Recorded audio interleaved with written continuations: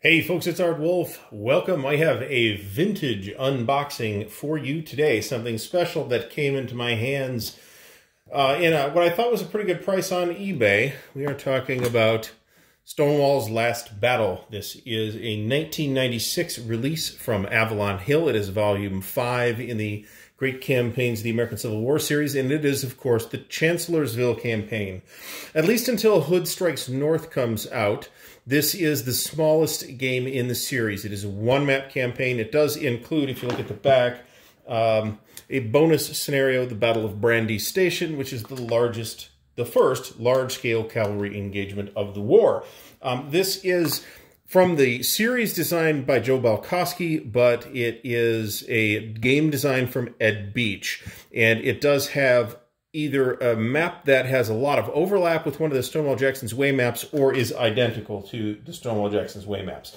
Now, I don't have the original Stonewall Jackson's Way. I have the Multi-Man reprint. Multi-Man Publishing is now in charge of this series. And we see that it is shrink wrapped, which is fantastic. As you are aware, I do like to jostle the camera from time to time, but I don't like to do unboxing videos if they're not shrink wrapped games. So standard Avalon Hill bookcase box here. Let's see what we have. We have 2 dice, which are definitely late period Avalon Hill dice. So let's set those aside. We have a rule book. This is the rules of play. Don't know if there's 1 book in here or 2. Usually I think these were 1. Indeed they are. So if we look here, we've got, looks like 4 basic game scenarios and 2 advanced game scenarios, one of which is the Chancellorsville campaign. Looking for Brandy Station, it is basic scenario number 4. This is, I gotta tell you, a little bit musty, but it's otherwise in fantastic shape. So we have here a, what is this? A 48-page rule book, but a good chunk of this is the whole game is history thing by Ed Beach, who I got to meet at Winter Offensive, which was great. Extensive designer's notes. So we got a total, really, of 20-some pages of rules here, I think. This is one of my favorite series. At this point, it's a series that the more of it I play, the more I like it. We got some kind of weird Avalon Hill die-cutting schmutz here. We have an ad for the General. Look at that. For those of us who remember the General anyway. And on the back, the Avalon Hill Game Company, Hartford Road, Baltimore, Maryland. So I should send this in just to see who gets it nowadays. I'm actually not going to do that. We have here an ammunition pad. This is not something that we get anymore in the series. I am not sure if that's because these rules are now obsolete. That's possible. Looks like they're the same on both sides. You can track Union and Confederate ammunition. I did mention that it's the smallest game in the series, so let's see what that means. We have 1 counter sheet, which is the leaders, what I call the leader markers, which are leaders and units. And then you have the manpower markers in addition to that. So there should be another sheet of those in here as well. We have the sort of standard, okay, so we got a force display for Fog of War, one-sided, on kind of standard Avalon Hill cardstock.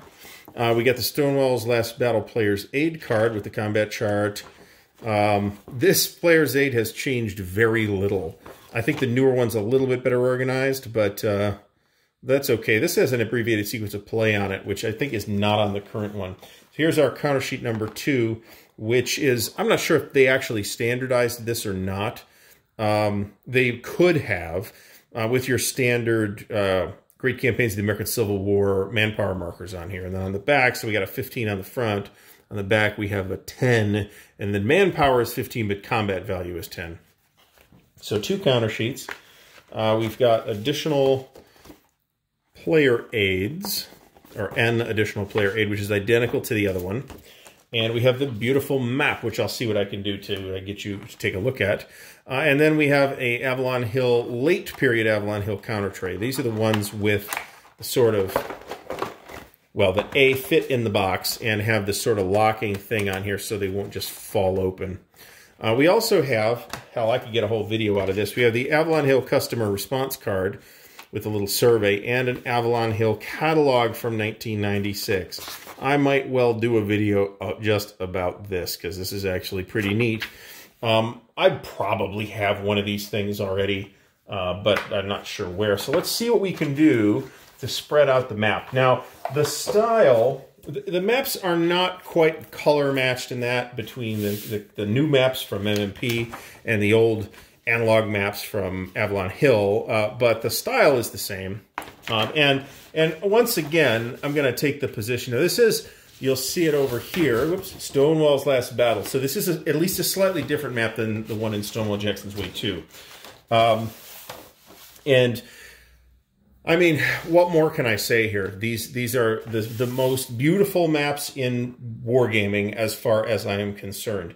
A couple of different artists have done them, but the style has been uniform. I'm not sure who did this one. I know that Charlie Kibler did a couple of them, and he's doing the current ones for Multiman. Does it say that on the box? It probably doesn't. I don't see it. So could be Rick Barber too, but just gorgeous maps.